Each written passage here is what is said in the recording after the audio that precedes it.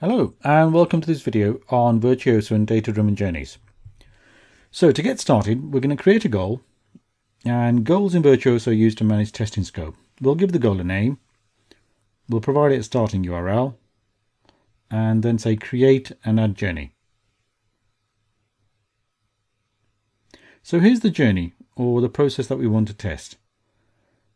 So for the example, we're going to be selecting a t-shirt and then selecting a color, then selecting a size, and this is what we'll data drive later. Then we'll say add to bag and validate a price. Creating the journey or the test steps in Virtuoso is very simple. We can use the natural language. So we're creating a checkpoint here. So this is the test case or the thing that we want to test. Just to show you how quickly we can do this, I've written the test steps out already in Notepad. I can simply copy those and paste those in.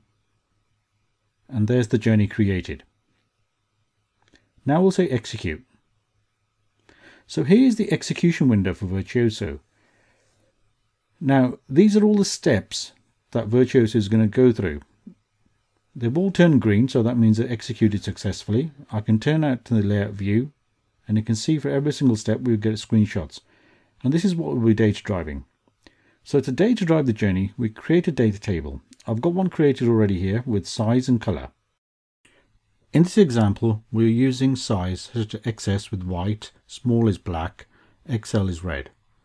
Creating the data table is very simple. We can provide a name and then create the rows as I've done here. Now let's data drive the journey. So if we go back into the journey, select the Manage Test Data option, we can select the table, pick the step that we want to, assign it to the size, and say save. Next we'll commit this back to the system and say execute advanced, run with test data. Now this journey has been executed with the test data we've created. Looking at the dashboard, we can see the journey's completed. Now we can go into the results view, and if we expand the journey we can see the numbers at the top between 1 and 5. This now tells me that this is executed 5 times with the table that we've created.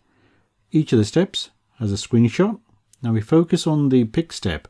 We can then focus in on each of the steps, and you can see the t-shirt colors changing and the size is changing as well.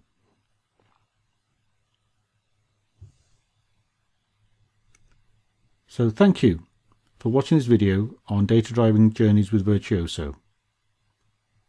For more information, please contact us at info@spotqa.com or visit us at www.spotqa.com/virtuoso.